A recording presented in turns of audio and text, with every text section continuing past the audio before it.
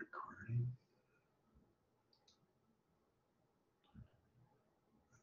I'm not sure what I got going on here now.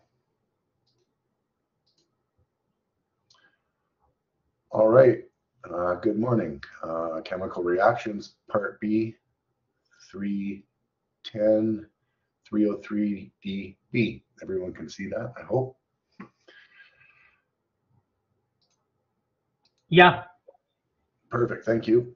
Objectives today, going to look at describing the electrical properties of water solutions. So this takes us back a little bit to relations with the liquid analyzer portion of the course as well. So a lot of the objectives that we're looking at today kind of reflect some of the material that we've covered previously in analyzers.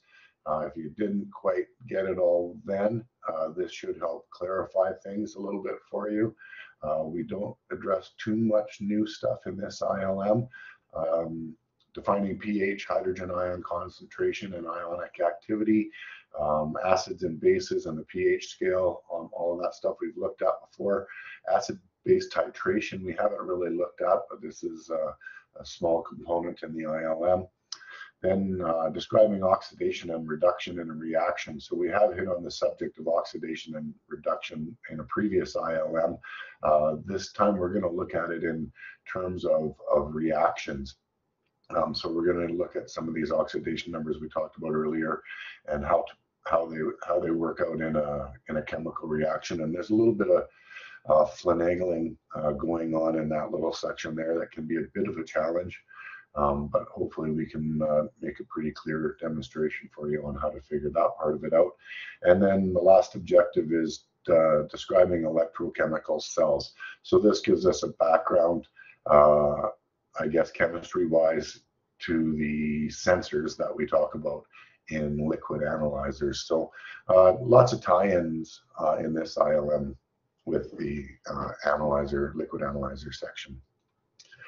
Okay, so this module is designed to provide relevant information related to the operating principles of many analytical instruments that we work with in the field.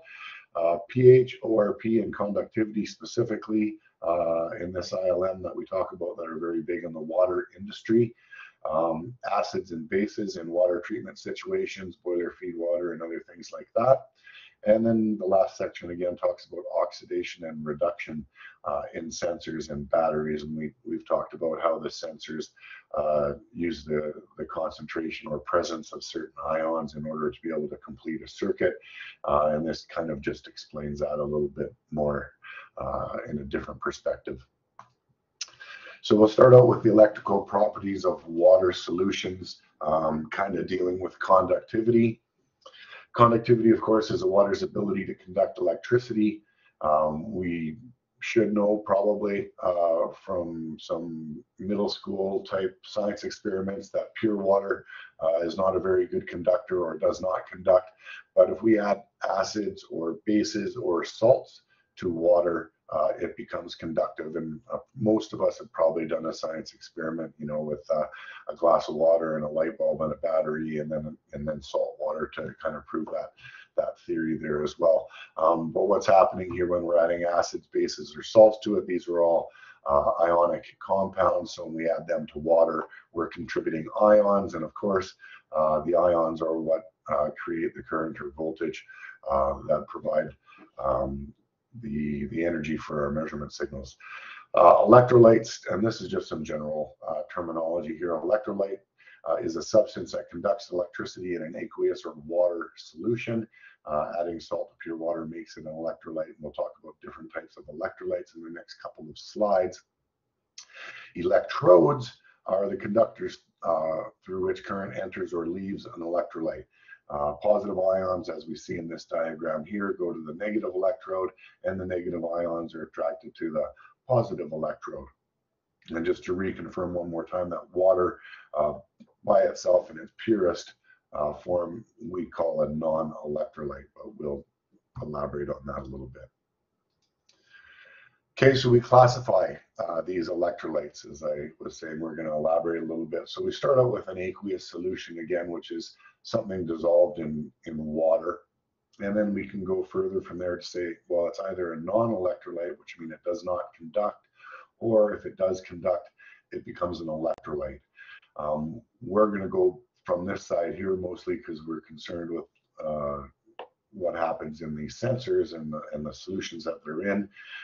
So these electrolytes then are either classified as a weak electrolyte, which is characterized by weak conductivity, or a strong electrolyte, which is characterized by strong conductivity. So we're going to look at three major classifications: strong, weak, and non, as we see here.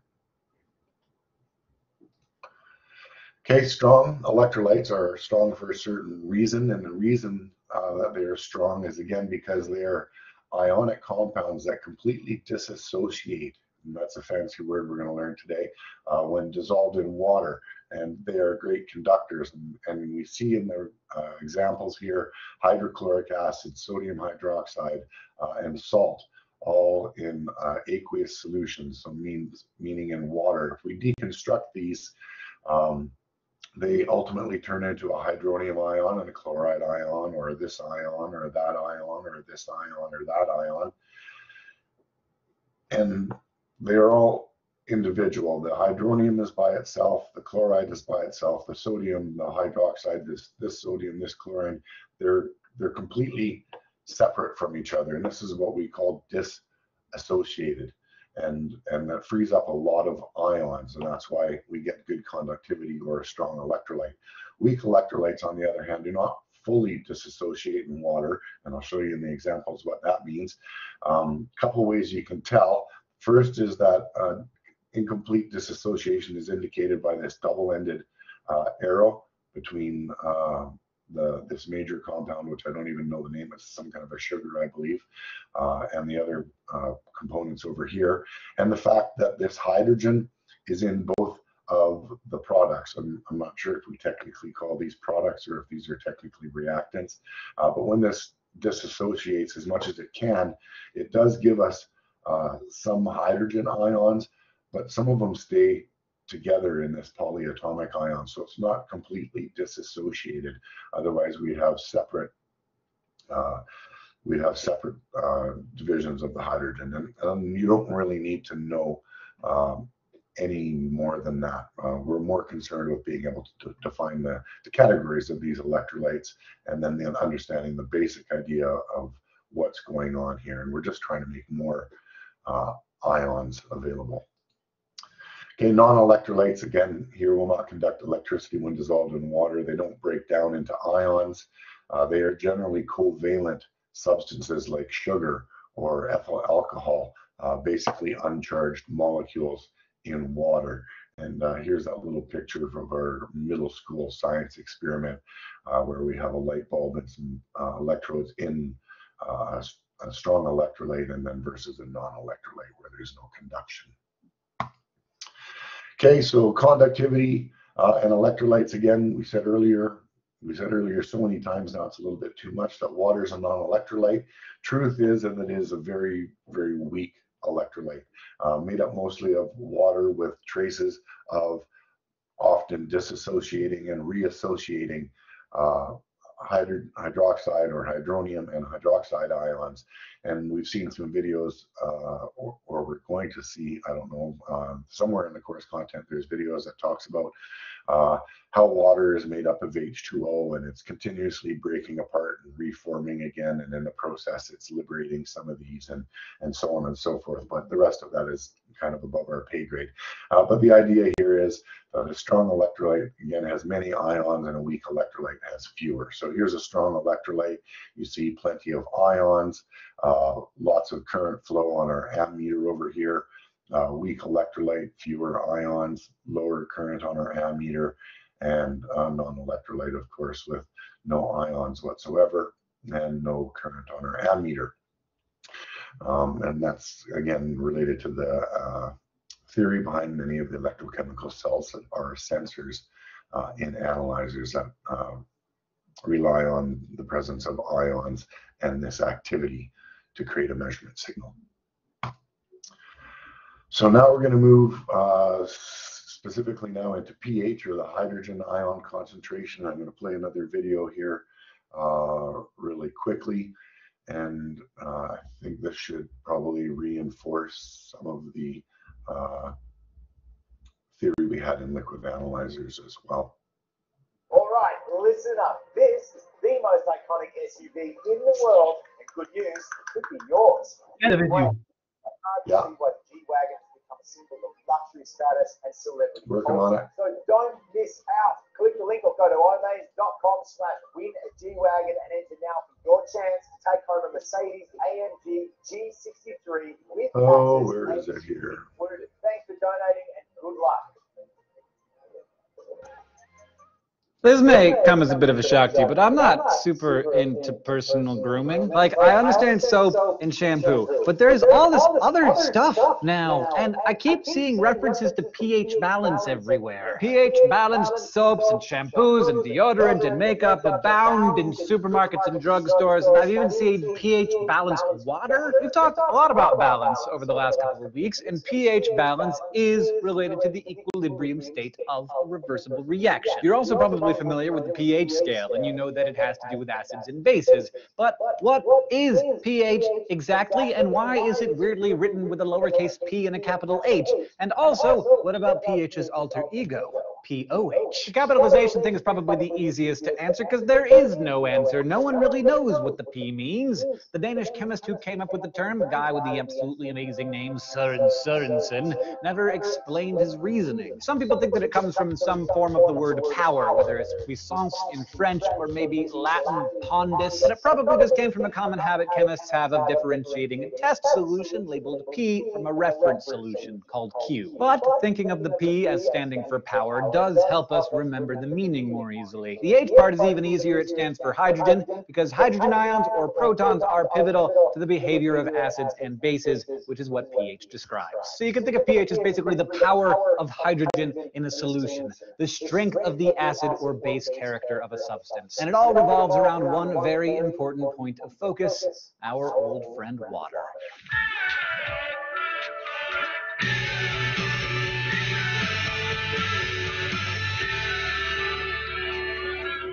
If you've been watching Crash Course Chemistry from the beginning, you've gotten the message that water is special in more ways than I can list, and pH is just one more of those ways. We normally think of water as a perfectly neutral substance, neither acidic nor basic, and that's true. But, as I've mentioned before, water can also function as an acid, releasing hydrogen ions, also known as protons, and as a base, consuming them.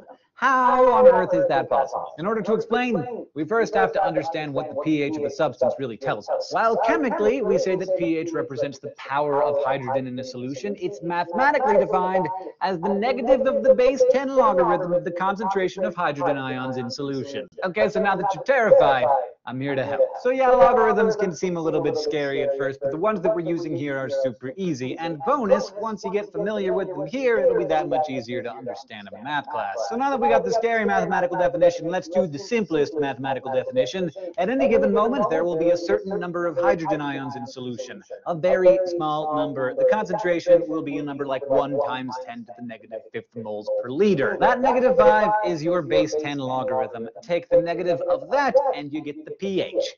5. Now let's get a bit more into the weeds. The logarithm, or log, of a number is the exponent to which another number called the base must be raised to produce the target number. So for base 10 logs, the base is 10.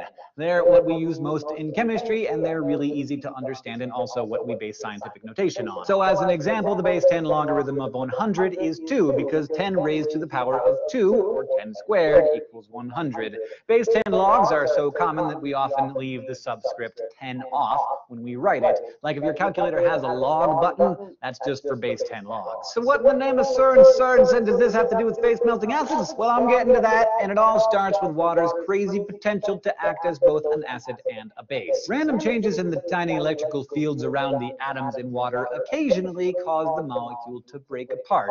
Specifically, a hydrogen ion, or proton, will break off from one molecule and attach itself to another one, forming a hydronium ion, H3O+, and a hydroxide ion, OH-. This is why water can act as both an acid and a base. Its molecules can both release and accept protons. In this case, it's only interacting with itself, but water can interact in the same way with other acids and bases. Sometimes you'll see the hydronium ion written as a simple hydrogen ion, H+, allowing the reaction to be written with only one water molecule. It's not technically accurate, but it's close enough to reality that it can be used to simplify things. So when we say that the pH is the negative log of the hydrogen ion concentration, yeah, we actually mean hydronium ion concentration.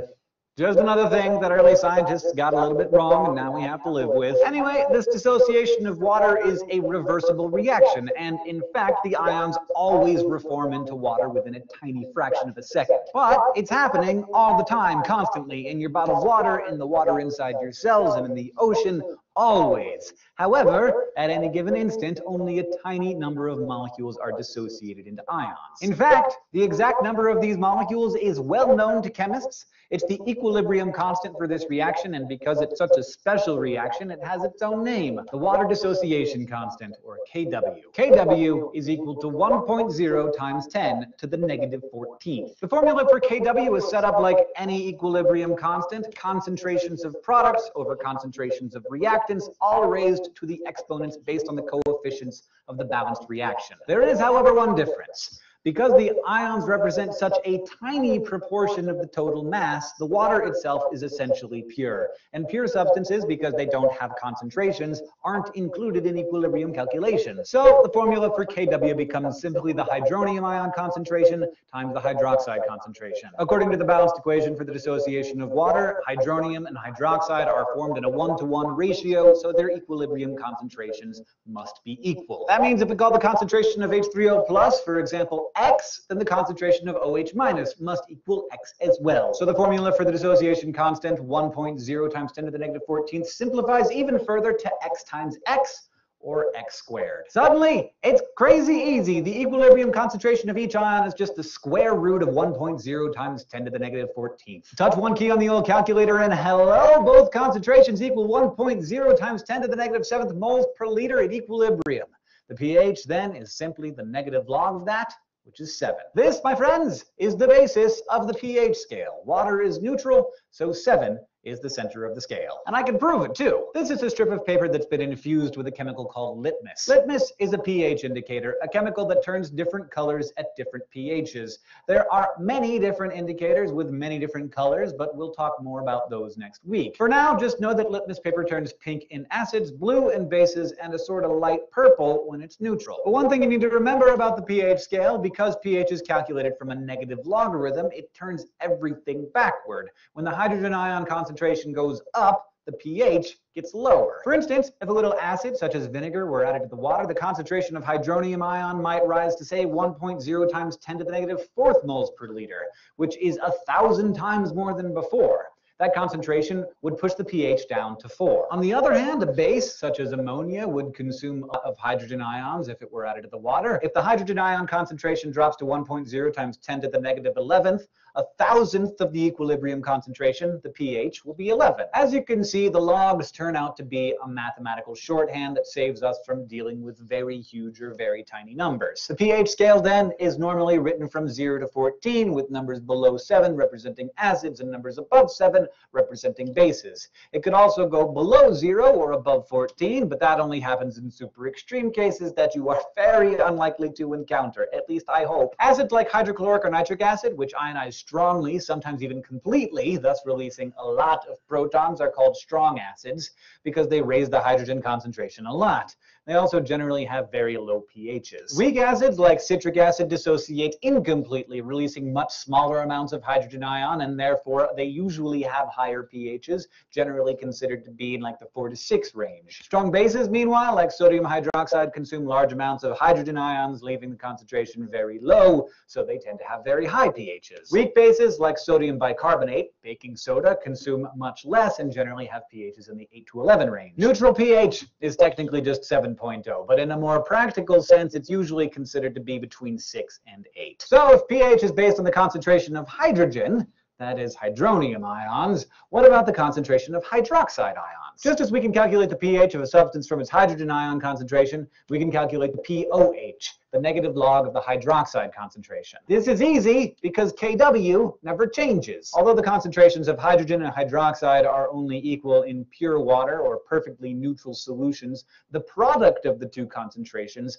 always equals 1.0 times 10 to the negative 14th in any aqueous solution. So like orange juice, which is really just an aqueous solution of sugar and citric acid and a few other things, say the hydrogen ion concentration in your OJ is 3.2 times 10 to the negative 4th moles per liter. Just for the fun of it, let's go ahead and calculate what the pH is at that point, which turns out to be 3.5.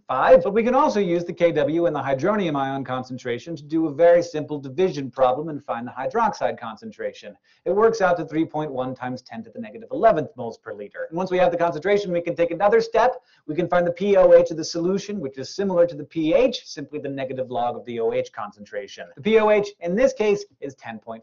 And now for a tip that's just more awesome and cooler than an ice cream corn dog. The sum of the pH and the pOH is always 14. In the example we just did, the pH was 5.4 and the pOH was 8.6. And yeah, you add those together, 14. Surprise! Okay, maybe that's only cool to me, but that's never stopped me before. I love this stuff. And next week, I hope to really bend your mind by showing you how to make the pH of a solution hold steady even if you dump a strong acid or base in it. In the meantime, thank you for watching this episode of Crash Course Chemistry. If you paid attention, you learned how pure water ionizes to form hydronium and hydroxide ions in reversible reactions, and you learned about the equilibrium constant for that reaction, which has a special name, the water dissociation constant.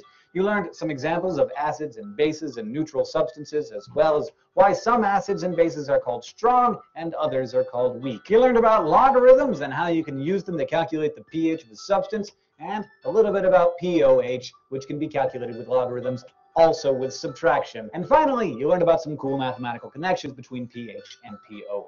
This episode was written by Edie Gonzalez and edited by Blake T. Pastino. The chemistry consultant was Dr. Heiko Langner. It was filmed, edited, and directed by Nicholas Jenkins. The script supervisor was Catherine Green. Michael Aranda is our sound designer, and our graphics team is Thought Cafe. All right, how did you like that? Snore, snore, snore, snore. He's a funny guy. Yeah, he's a little bit more excited than we need him to be, hey? All right, so really that covers most of the ILM, believe it or not, that nice little video there. And I can't remember, did we already see this video in a different lecture? I'm not sure. I know that guy's in at least one of them. The previous one we have seen before, yeah. Oh, is that right? Yeah. All right, well, it's a good video nonetheless. All right, so carrying on here.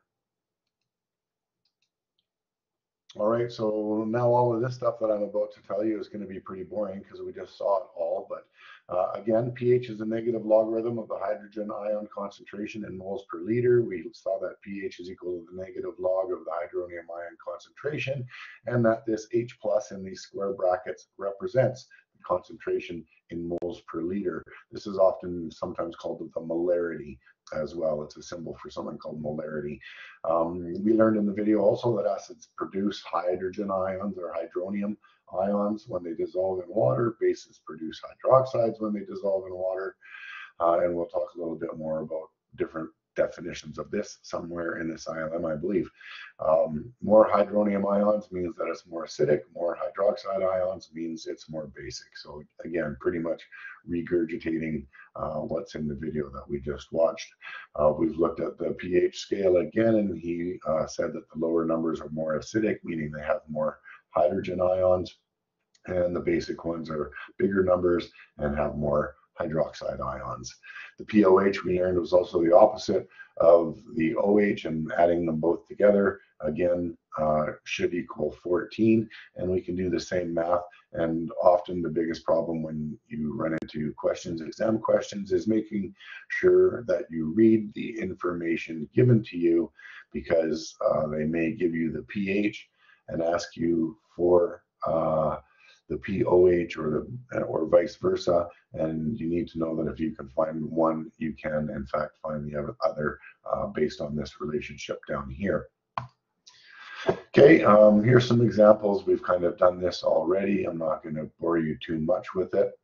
The very easiest one here, calculate the pH when the concentration is 10 to the negative 1 or 1 times 10 to the negative 1. And if it's 1 times 10 to the negative anything, the pH is going to simply be that exponent right there. So you can verify that by punching into your calculator the negative button, the log button, the number 10, the y to the x button, and then 1, and then the negative button, and then equal sign, and it'll pop up as a 1. If I asked you the pOH for this exact same thing based off this information, you could have calculated this 1, and then you would know that the pOH is 13 because 13 plus 1 is 14, and it always must be that way. Getting a little bit more complicated here, calculate it when the pH hydronium concentration is 1.23, so not just 1.00, so that makes it a little bit trickier. So we can't just say it's this number anymore. This is where we have to punch it into the calculator, and again, you can make errors by doing this wrong on the calculator. So I believe the example here works pretty well. You hit the log button, enter 1.23 times 10 to the 6 this way, and then press the equal sign, and that should give you the positive answer there. Third example, a little bit trickier again, but this is just again trying to make you understand that relationship between pH and pOH, again equaling 14 all the time. So if one of them is 1, the other one is obviously 13. If one is 8, the other is 6, etc., etc. So this is the granddaddy of all questions here. So this has everything in it. We're going to give you one piece of information, and from this piece of information, you are expected to be able to derive all of the other ones based simply off of the couple of formulas that we have. The pH is equal to the negative log of the hydronium concentration. The pOH is equal to the negative log of the hydroxide concentration, and pOH plus pH is equal to 14. So again, not going to get you too crazy in this demonstration or this lecture on doing this math. But if you have any problems, for sure reach out to me by email and we can help you out. Here we are, pH analyzer. We've talked about these in analyzers already. Measure the amount or concentration of hydronium ions and produces a voltage proportional to that concentration. A different technique for getting pH is based on this activity of ions, and this kind of talks to that KW thing that we saw in the ILM.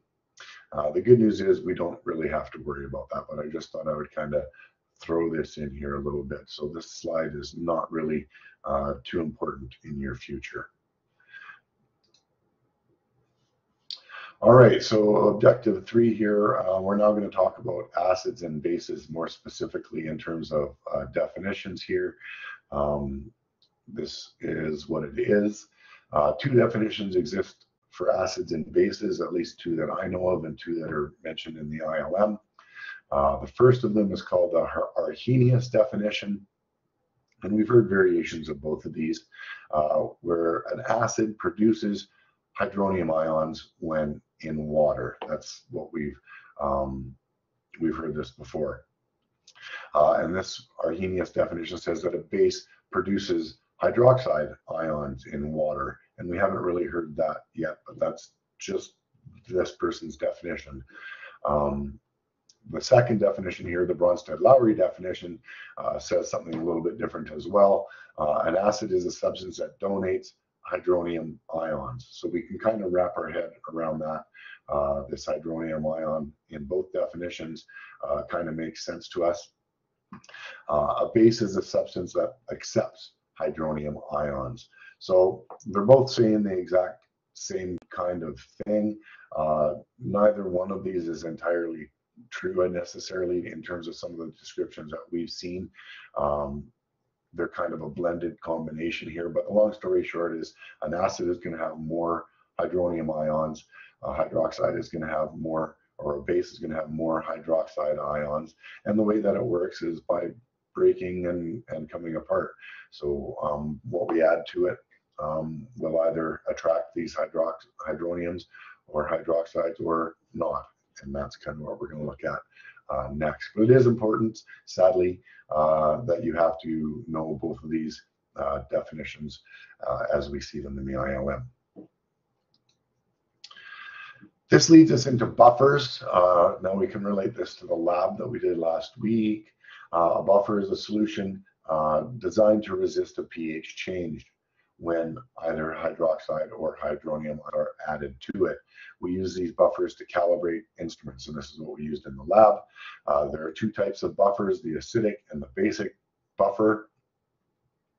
Buffer 10 and let's make it acidic, pH of 4, or buffer 4, and the basic 10 that we used in the lab. Acidic buffers are made of weak acids and their salts, and these are just facts.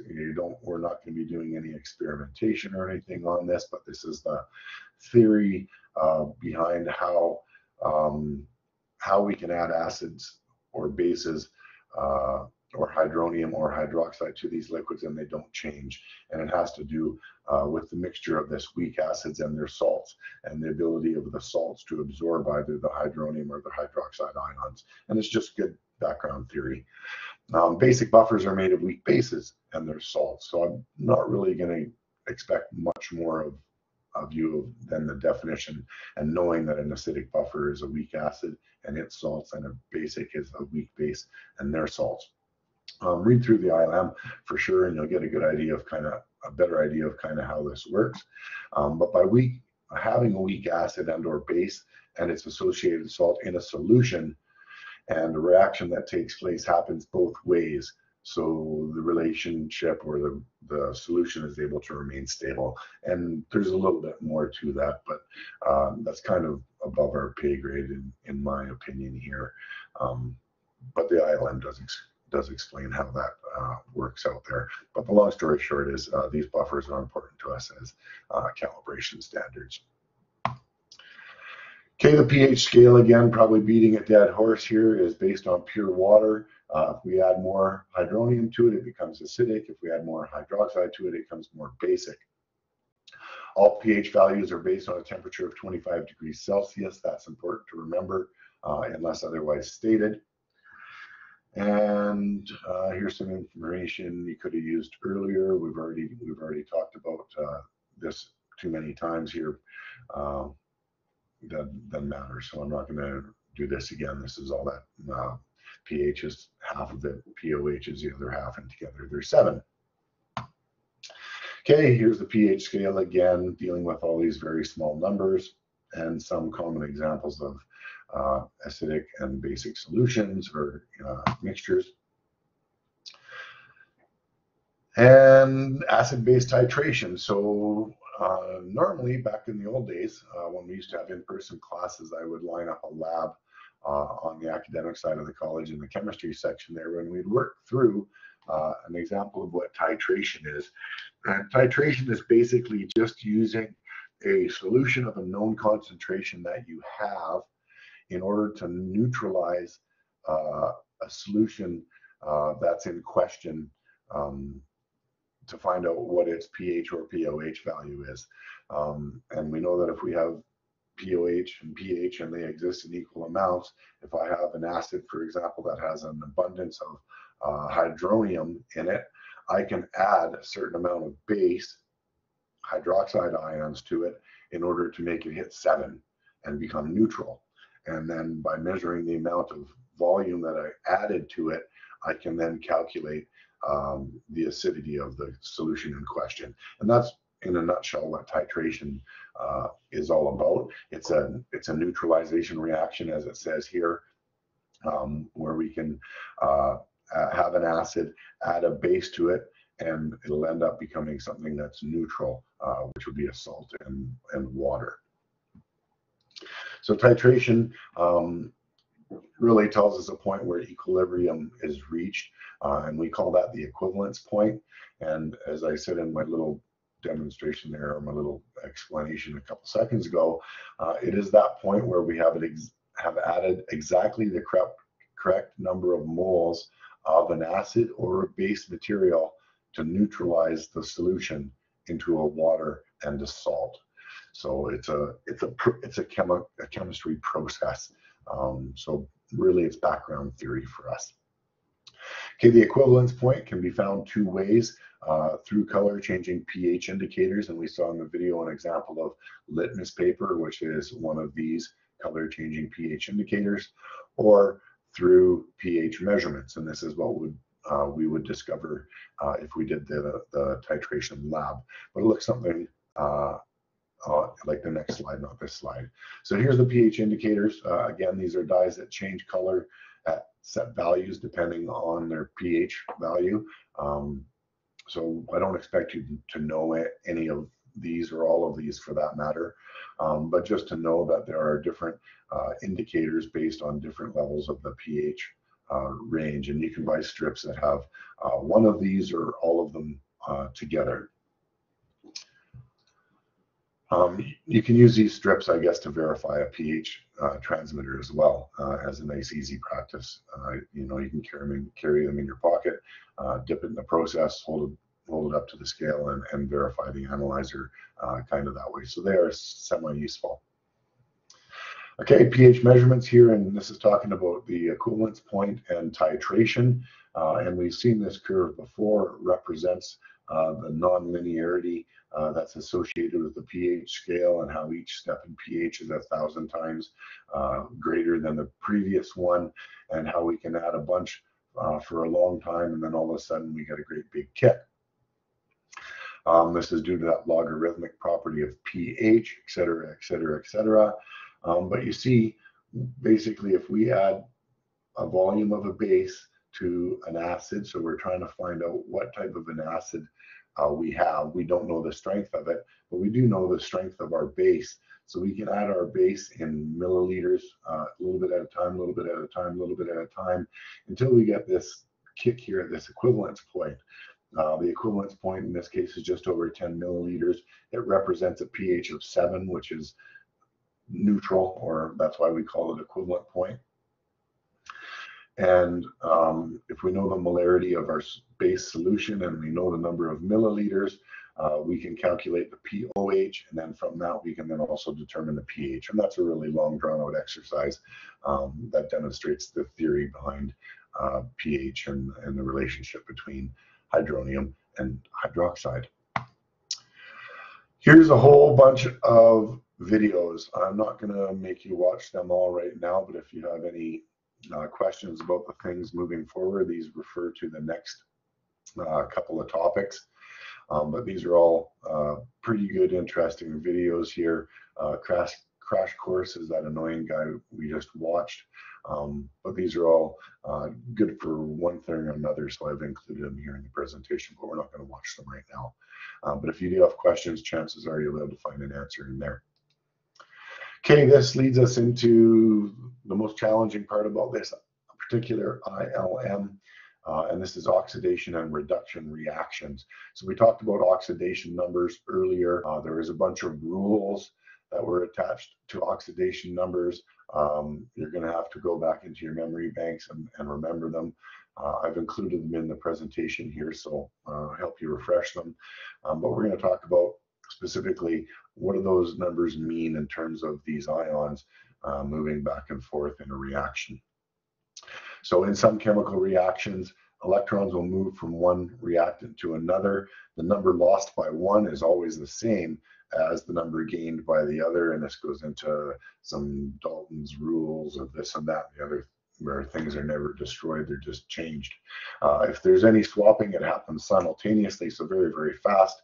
And when it does that, and these ions exchange between different parts of the reaction, it's called an oxidation or reduction reaction.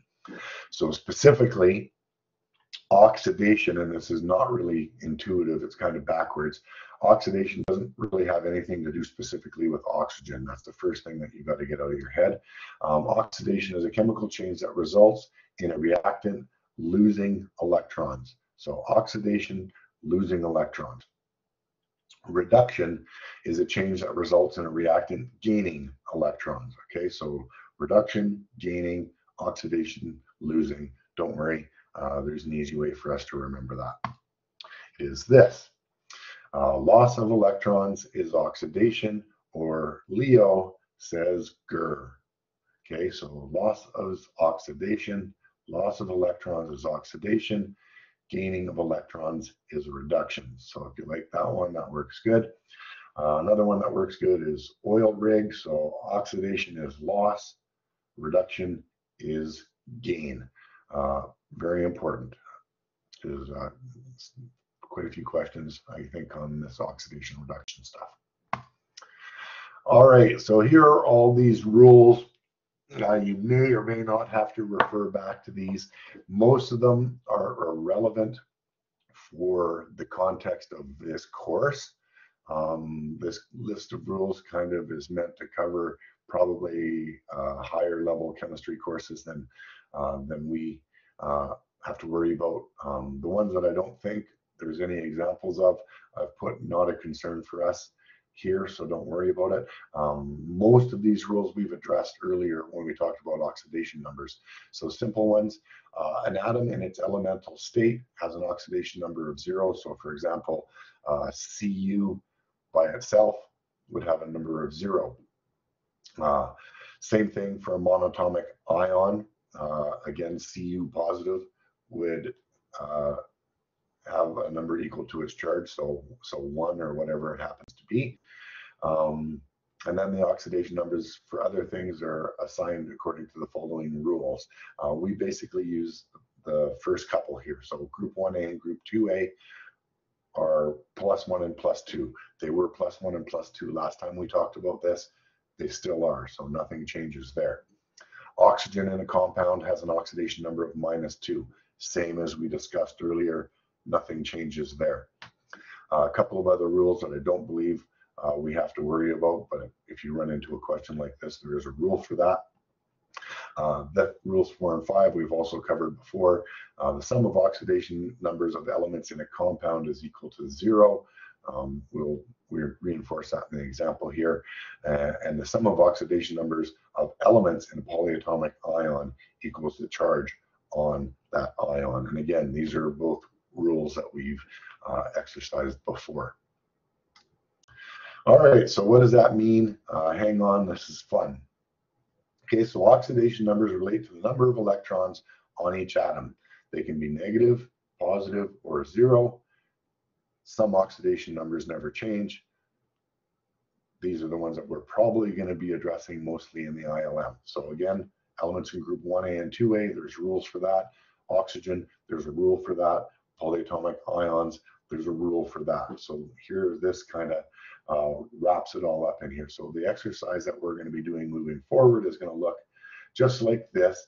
Our goal is to determine, we have products over here, assign the oxidation number to each of the elements in the product side, or sorry, in the reactant side, and then have a reaction occur, have our products form, and then reassign oxidation numbers based on what has occurred. So applying the rules to this first version here, an element by itself, whether it's an ion or not, if it's by itself, oxidation number is 0. Okay, elements in a compound, as we have here, the oxidation number of a polyatomic ion stays the same as it would normally be. An SO4, I believe, is 2 negative.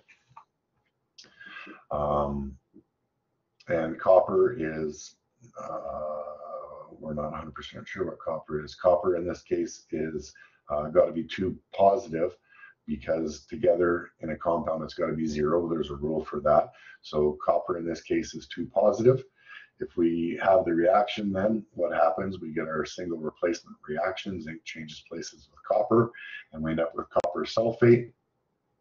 So what ends up happening as this goes on here, the zinc, what the hell is happening here? Why am I having the, what the hell is going on here?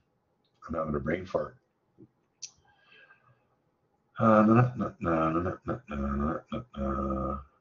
something goofy happened here. This is a bad example. Wait, is this the same example that's in the ILM? I'm gonna have to check this. This doesn't look right to me. Yeah, it doesn't look right. Okay, let's stop me talking about this, because there's no way that there's no crisscrossing here. So something bad happened in this image. Let's look at the next one here. Here's the proper explanation for the wrong image. So this represents the example in the ILM, and this is what should have happened. So zinc by itself has an oxidation number of 0.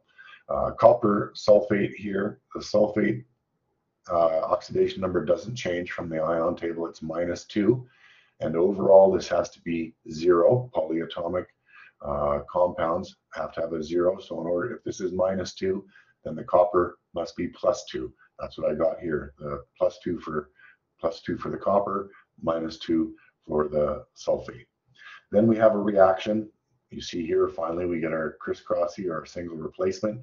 That leaves copper now by itself.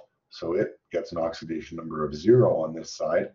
Zinc on this side now, because the sulfate never changes according to a rule, it's -2. In order to make 0 as a compound, the zinc has to be +2. So what happened is what we're looking for. So zinc was a 0 over here, and now it's a 2. So if it went from a 0 to a +2, it must have lost electrons, right? It got more positive, so it lost electrons. So a loss of electrons means that it was oxidized. So in this case, we would say that zinc became oxidized. Now copper was a +2 over here, and now it's a 0 over here. So in order to go from a +2 to a 0, it had to gain electrons, 2 of them. So it gained electrons. So gaining of electrons is reduced. So the zinc was oxidized, the copper was reduced. So I hope that doesn't blow you away too much. There's a couple of examples in here that it can be a little bit overwhelming to look at first, but hopefully it's not going to be too bad. Okay, here's a little bit more complicated one. The way I've got it laid out here is probably a little bit messy, but we're figuring out the oxidation numbers for each of these groups as we go through. So I'll start, this group is here, this group is here, this group is here, this group is here, and so on and so forth. So looking at the first one here, I have 3 hydroxides, which is a polyatomic ion, and it's got a negative charge. So 3 times -1 means -3. Therefore, Bi has to be +3 to make this overall a 0. Second one here, I have 2 times the +1 for potassium, because potassium is in group 1A, so it keeps its charge of +1, and I have 2 of them, so therefore it's +2. Oxygen has a rule, which is oxygen is always -2, and I've got 2 of them, so that means -4. I don't know what tin is, but I can tell what tin is if I know what this is, and I know what this is. So I have -4 from the oxygens, plus the +2 from the potassium, which leaves me overall with a -2. Therefore, in order to make this overall a 0, the tin component is +2. So we'll add that down there. Oxidation number for Bi, it's by itself, so it's 0. Then this one again here is potassium times 2, so +2. Oxygen, 3 times -2 is 6. -6, so -6 and +2 is -4. So tin in this case is +4 in order to make this overall 0. And then we have oxygen. 1 oxygen is -2. 2 hydrogens is 2 times +1, so +2. And here's what all of that looks like laid out here. So on this side, Bi is +3. This is -3. This is +2. This is +2. This is -4. This is 0. This is +2. This is +4. This is -6. This is +2. And this is -2. It's a long exercise. but it is not too bad once you do a few of them. So final step after you do all of this torturous oxidation number assignment is finding out what has changed. So here we have tin going from a +2 on this side to a +4 on this side. So it has lost electrons or became more positive. So loss of electrons means it was oxidized, so tin was oxidized. Bi was a +3 on this side, and it's a 0 on this side, so it obviously gained 3 electrons. In order to get to be 0, gaining of electrons is reduced. So the questions are going to ask you, in this reaction, which element was oxidized, which element was reduced? And that's how we do that. This leads us into objective 6, the last objective in this ILM, and this talks about how electrochemical cells work. And I'm just going to hit on it kind of very lightly, but not too light, but not too heavy either. Okay, so long story short, when chemicals in a battery react, electrical energy is created. That's how batteries work. They're made out of a couple of chemicals that are slowly reacting and giving off electrical energy. This is the basis of what we call electrochemistry, which is one of our studies here in third year. So we're going to discuss two types of electrochemical cells. The first one is a galvanic cell, which acts like a battery, meaning that it creates electricity on its own based on the chemical reaction.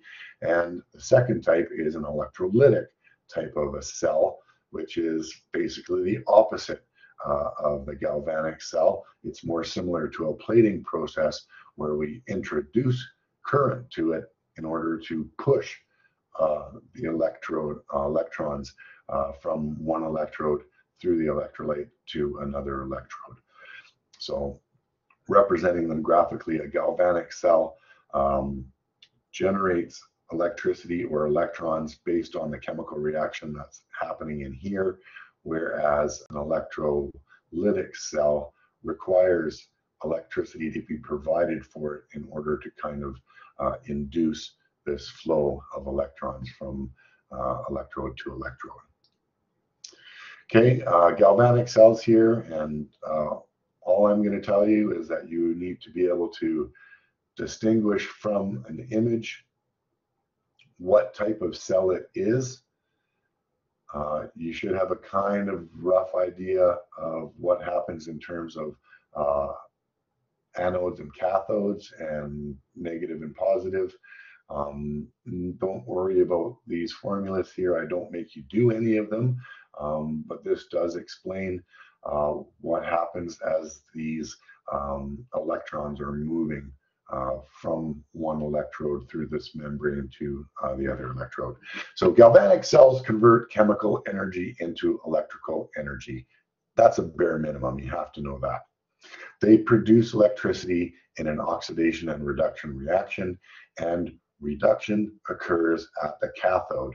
Highlight this in your ILM. Okay, reduction, cathode, that's it. Electrolytic cells, totally different. Okay, lots of things going on here, but first here we have a lamp power user, not a power generator. We have flow going from anode to cathode over here. We have reduction occurring at the cathode. Here, electrolytic cells convert electrical energy into chemical energy. So we have a battery or a power source here. The process is a reverse of a galvanic cell. Reduction, again, happens at the cathode over here, but you see the electron flow is going from anode to cathode, the opposite of the galvanic cell. There's a lot more theory to it than this, that is actually in the ILM. It's a decent read, but I don't believe that it's going to change your life as an instrument technician.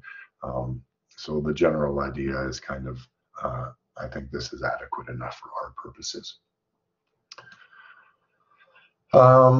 Let's see what goes on here. Electrolytic cells in general here. Oxidation always occurs at the anode, and reduction always occurs at the cathode. That's probably worth highlighting as well. Here, copper loses electrons and is oxidized. So the copper breaks down into a positive copper ion when it gives away 2 electrons. So loss of electrons, again, it is being oxidized. And the zinc gains electrons and is reduced. So this is how that oxidation reduction ties into our electrochemical cells. That is the end of what is pretty painless, except for the last maybe objective 5. But that should reinforce some of the stuff we talked about in analyzers. Have a good day.